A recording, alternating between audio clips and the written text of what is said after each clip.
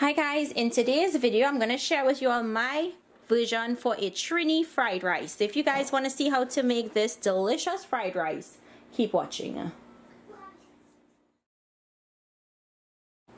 So guys, to start this recipe I'm using my wok. If you don't own a wok, just use a big pot. Today I'll be using the garlic infused coconut oil from CGA Limited. Just going with a little bit of that. And want to make sure that your wok is nice and hot, or your pot is nice and hot when you're doing this. Okay, I'm going to go in with my garlic and ginger. And I have my heat on a medium. You don't want to burn this, guys. You just want it to get very fragrant in here. In goes some pimento peppers. And if you didn't have pimento pepper, you can use a red jalapeno. Now to this I'm going in with some chopped onions. I know a lot of you watching are going to say you don't like to put onions because it can spoil.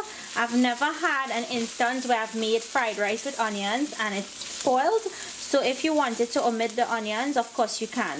We just want to make sure that the onions cook properly before we add any other ingredients. So I'm going to let that cook for about a minute. And remember, as I said, it's optional, you can omit it. To the onions, I'm going to go in with some chopped carrots, and you can use whatever vegetables you have on hand to make this. Give that a mix. I want the carrots to get halfway tender before I add in my sweet pepper and other vegetables. I'm going in with a little bit of salt to season the carrots and the onions. So you want to season when you're cooking, you season as you go to build flavor.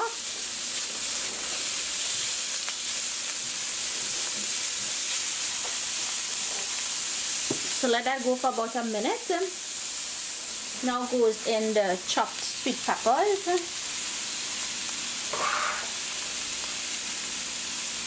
And my chopped celery, and I'm using Chinese celery for this. The Chinese celery has a more of a pungent, strong, aromatic flavor to it. It has a really nice taste compared to the regular celery. So if you can get this one, the Chinese celery, use it.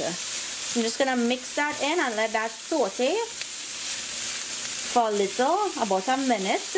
We want the sweet peppers to cook and the celery to cook, but you don't want your vegetables to get mushy.